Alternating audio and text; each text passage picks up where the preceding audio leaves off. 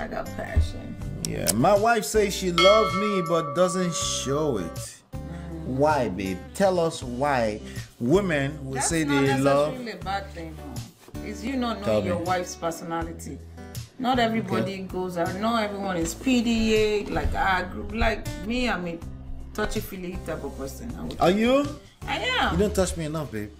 Look at this one. That means you're more touchy-feely than I am.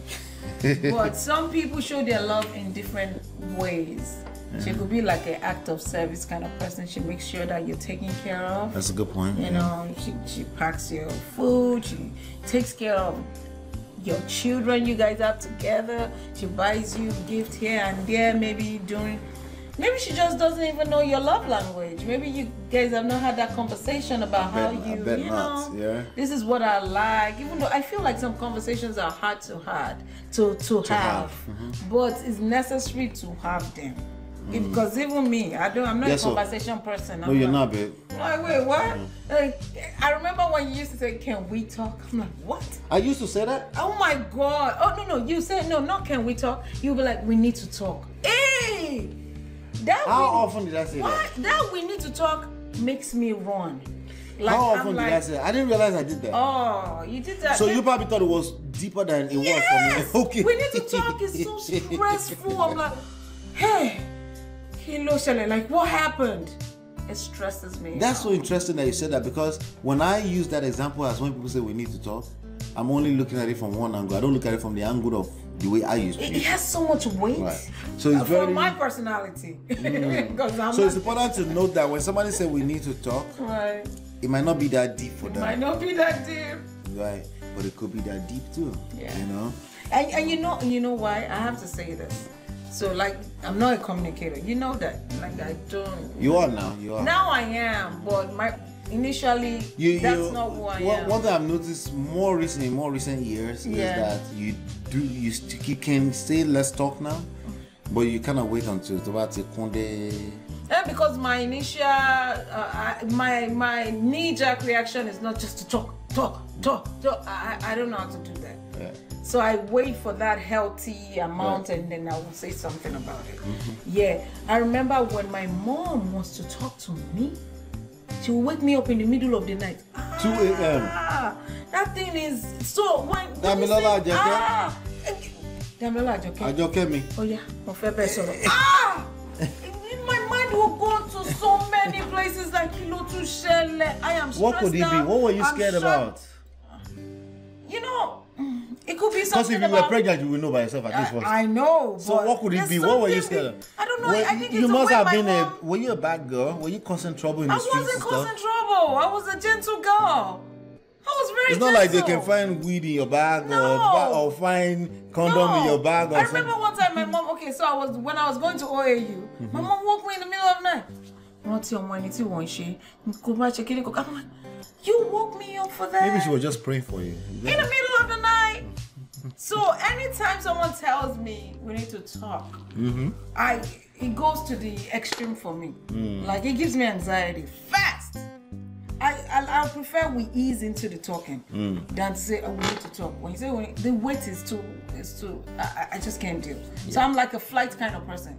I'm out. Jesumi. Yeah. So like we're saying, the woman probably have other ways that she shows that she loves you. If she does. I mean, I don't know. I think if you are asking that, my wife says she loves me, but she doesn't show it. Okay, but doesn't show it. So you're right, baby. You know, how people show love is different from people to people. Very different, though. You know, the first thing I would tell this person to do is go back to how she showed it. No, she never should know. There's something she showed you. You missed it. That made you marry her. There's something. You missed it. At least now I can question you and say, then you don't know who you married. Yeah. What did she do in the beginning that attracted What did she do that showed you that it's time to make a move and marry this person? This woman love me.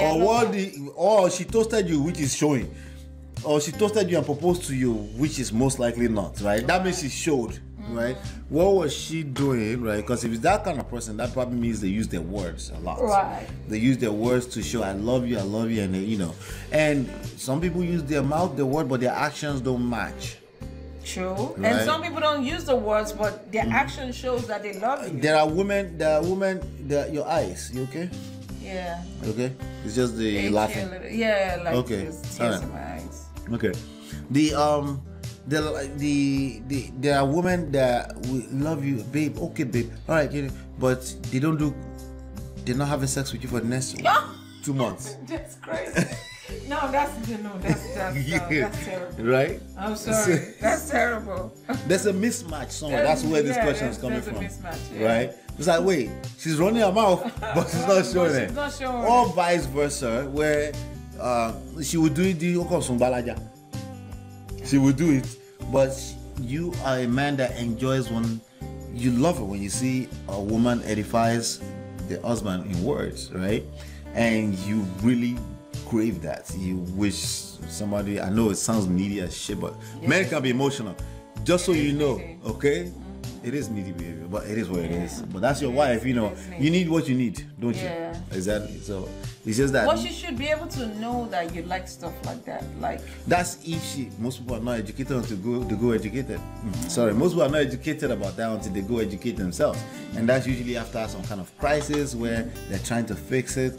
And even if they taught you that in premarital counseling, most people are not paying attention. Yes. Not paying attention. So, and if they did pay attention, they can't comprehend what they're hearing because they haven't been there yet. Not being tested. Yes. Yeah.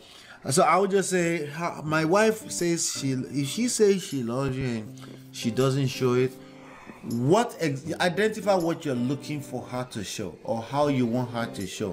What is it that you're talking about? At least if you pick up the 5 Love Languages book, it will tell you the 5 different ways that people show love or receive love, right? And if you do that assessment, you will learn a little bit more in a pragmatic, close to scientific way that you receive love. And then you say, she doesn't do this for me. And then you can communicate, I like it. When you do not, you don't do this for me. You say, I love it when you do this for me. When you come from that angle, you're edifying that she's done it before, and then she will want to do more of it. If you say you never do this, she will never do it. You're right. She will resent the idea that you just basically lied against her because she will remember that 1 or 2 times she did it, and you're saying she never did it. So I'll just say identify what is it that you're looking for, and 5 Love Languages is a good way to find that. It's a book called 5 Love Languages. The 5 Love Languages by I keep forgetting his name. Just go download my book, and it's referenced at the back of the book, and you can download the book for free. But so that's what I would think that is. But doesn't show you. Show what? How? And that's the actual question here. Show you love how? Have you identified how you like to receive love? And then communicate that. Now, in terms of communicating it, I think it's best that you learn her love language and give first. Yes. Give. Okay. And you shall receive. It's in the Bible. Especially that's true, babe. You give first. You give first. Like, what's all this give and take stuff? You give first. Anyway, but if I lost my train of thought a little bit, but no, you want. It's better you give first. Is what I was saying. So you need to know her love language, so you can give first. So that will become leverage for you. The leverage is not like after I've given you your own love language, you give me mine too. That's not the leverage, okay? If she's receiving love, you'll be able to tell. And by the way, you may not need to ask again. Yeah. Just by giving first. I think it's good to actually take that. I think everyone should take that assessment test. For facts. To know your own love language, because I feel like even some people don't know their own. You know what some people do? They say, "Oh, but how do you know?" They start to process the love language. How do you know that they're actually accurate? What if you have trauma? Somebody asked me that on Clubhouse. I said, don't. Part of the problem we have in this lifetime now is people take things too seriously. When that person asked me, I said, I have people in the room that actually helped me too. When that person asked me, I said to the person, I said, there's so many questions in it that all your trauma will disappear in the middle of that question. That's the whole point of an assessment with an algorithm. Lord have mercy. It will spit out a love language based off of they ask you negative, they ask you the negative, they ask you in the middle, objective, or when you're on the extreme of being idealistic, and when you're being realistic, and they mix that together, they do math, and they say this is your love language. They don't just give you one love language, they give you the primary, they give you the a few other secondary, like second, third, right? And then you're like, that's interesting. And then it's very interesting. And then you can use that as a tool to seduce your partner. You'll be connecting. You two, you'll be seeing some things. You'll be like, oh, I do that. You discover You'll be checking some yourself. things. Oh, I do that. Oh my God. Like, I'll try to remember yourself. to link it up under here, but Right. you can just go through and just go get the book, and it's all done. Yeah, and if you know you have trauma, please start working towards healing, okay? Yes, sir. Because everywhere I go, all I hear is trauma. I'm like, look, I'm sure everybody has had a level of trauma, right? But we have to come to a point where we start working on the healing process. Yeah. We cannot normalize trauma. Yeah. It's like everyone is trying to Everybody, normalize it. like all the trauma and all the big psychological words. Oh my God. They are killing romance for you. They are. And Making people dry. Just get to know people. Identify what you like. Let's start with simple words like, love, enjoy, vibe. So little slangs here and there, right? Things like that. Well, I'm vibing with these things. I enjoy being around this person. It's okay to enjoy. I feel good about this. I feel like, right, trauma, like, unless you are dealing with a psychologist who has gone to school for 7 years and they can diagnose you right now, you probably should be avoiding such words. If you're experiencing a bad psychological breakdown, you should consult with professionals, and they have the right to use those words. You don't have the right to use those words, and they're killing romance for you. Okay?